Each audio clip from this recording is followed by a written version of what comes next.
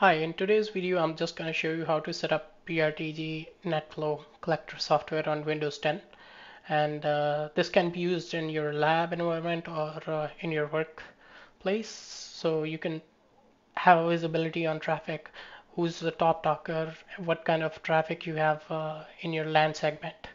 And I'll be using this 192.168.1.2 PVC, Windows PC as a NetFlow collector, and we'll be monitoring all the activities on gigabit 0/1 interface.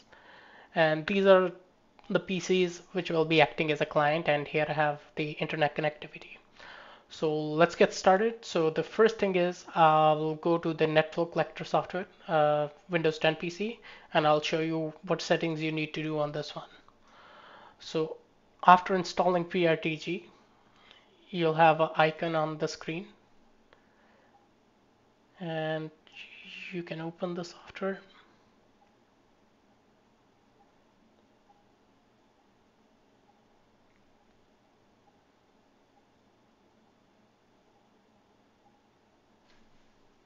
Okay, we'll be using the default login, which is PRTG admin. Okay, now we will go to sensors and click on the add sensor button.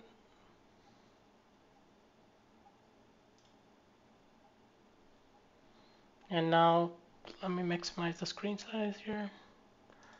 Let me get rid of these notifications.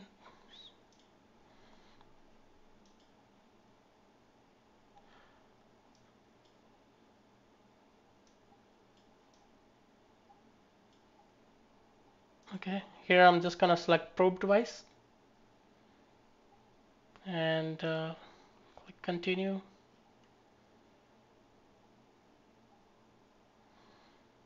Here, just click on flow protocols. And now we go down, and you can use custom NetFlow 5, but it's hard to make it work. Uh, Only if you're expert, you know which fields you're exporting, templates, etc. Then you can choose this option. But for sake of simplicity, we'll be choosing NetFlow version 5. So I'll click on this plus sign. And name you can, I'm just gonna add it lab, and then I'll be using port 999 UDP port and the sender IP address. So the sender IP is 192.168.1.1. So I'm gonna input that. Okay, and we'll be binding this to 192.168.1.2, which is the IP address of this Windows PC. You can see in topology. And timeout, let me set it to 1 minute. And I'm not going to choose any other sampling option or stream options. Basically, we'll click on create.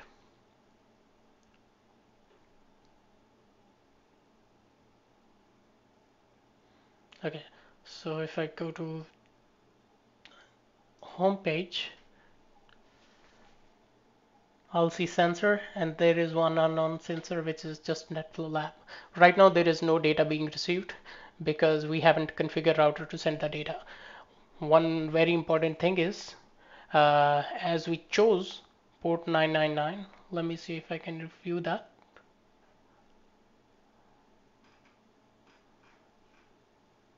If I go to settings, here you can see we chose UDP port 999. Now this is not a standard port.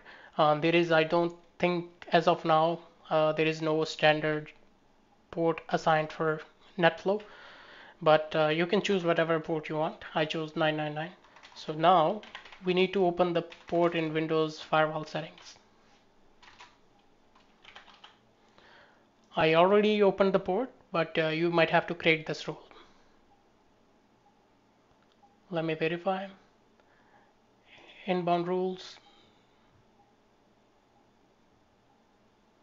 Okay, as you can see, NetFlow. And if I show you the properties, ports and protocols, I'm receiving traffic on 999. But since you will be configuring it from scratch, click on the new rule button, and then this will show you a couple of options. So you want to select port here, and then click on next, and then you will choose UDP and then port 999 in our case, and then you click on next and then allow connection, next, and then save it. But I already have this rule, so I'm not going to change it. So now Windows side is pretty much done. Click on save. Now we'll go to the router. So here on the router, okay, so let me show you the screen topology. Okay, so I'm going to go to config mode, interface gigabit 0/1, and I'll say IP flow ingress, IP flow egress. So we're capturing traffic in both direction, inbound and outbound. And I'll exit it, and then I'll say IP flow export destination, which is 192.168.1.2, and then UDP port number, which was 999, and then protocol is UDP. So we're saying UDP, and we also have to specify we're using IP flow export version is 5. Okay, so I'm gonna end it. Now let's just go to Linux or Windows PC and generate some traffic. So let me open this Windows PC, and I'm just gonna generate some traffic.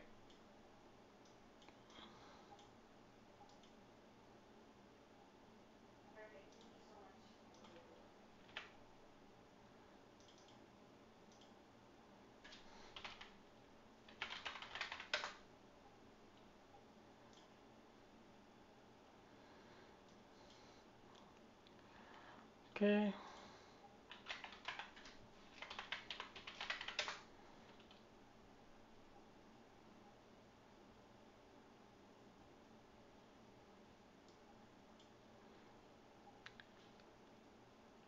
Okay, this was HTTP, and then I think we can also generate some telnet traffic. So line vdevice 024 transport input telnet, and password I'll say 123, and then enable login, and okay, so now we enable the telnet on this router just to create some traffic.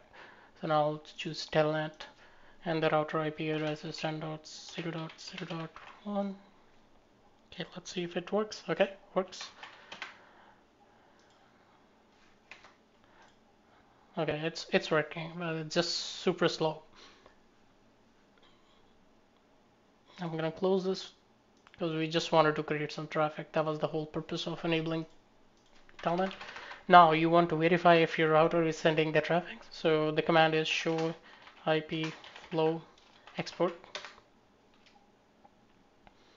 Okay, so the flows were exported, 899 flows were exported, and the destination is this, and this is the port number. On Windows side, it takes some time, so be patient with that. Let's check. Oh, here we go. So we see we have some traffic. Let me change the screen size to make it bigger.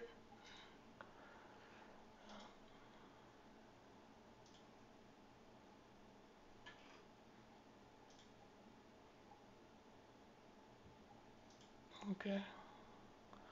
Hope this will make it better.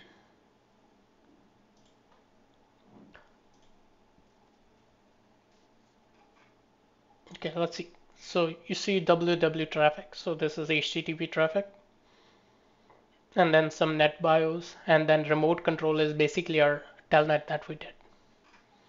So yeah, that's pretty much it. Here you can go to the live data, and there was a spike around this time. And yeah, that's pretty much it. I think you can go more granular on NetFlow version 9, but this was just to show you how to integrate Cisco devices with PRTG. Thank you so much for watching video, and please help me by subscribing to the channel, like, comment, share this video. Thanks again for watching. Have a good day.